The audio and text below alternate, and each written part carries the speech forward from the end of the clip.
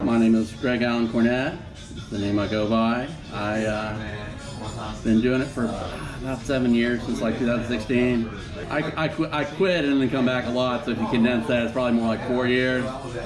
But yeah, I've been doing this for entirely too long, I would say. What got you into comedy?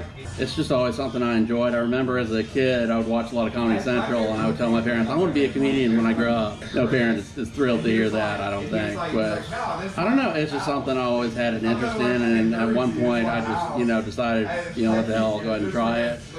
I did that at Comedy Off Broadway, got a lot of laughs. If I had bombed the first time, I probably never would have done it again.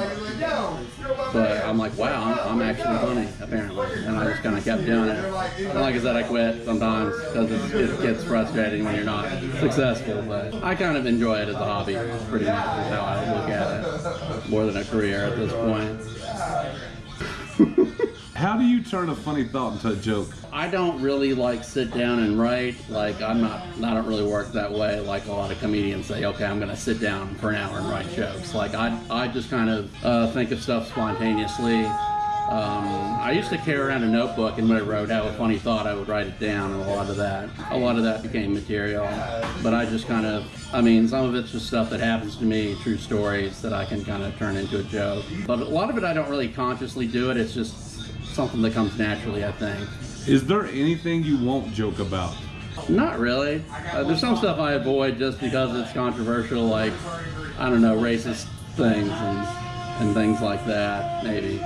I don't know. I don't really feel like anything's off limits if it can be funny. So I don't really censor myself a lot. But yeah, you kind of have to be careful. You can get canceled pretty easily these days. Tell me about the worst time you ever bombed.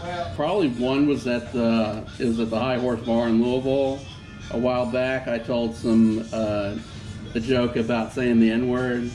And I didn't actually say the N-word, just to be clear, in this material. I've done well with this joke before. It's kind of an older one. But that night, the crowd was just not feeling it at all. No laughs throughout the whole thing. A bunch of people left. And yeah, I've not been back there since then. But yeah, that was just a terrible experience. Kind of made me. But yeah, I'm not doing that material again. If you were to give a brand new starting comedian, just getting started in the open mic scene, a piece of advice, what would it be? Don't.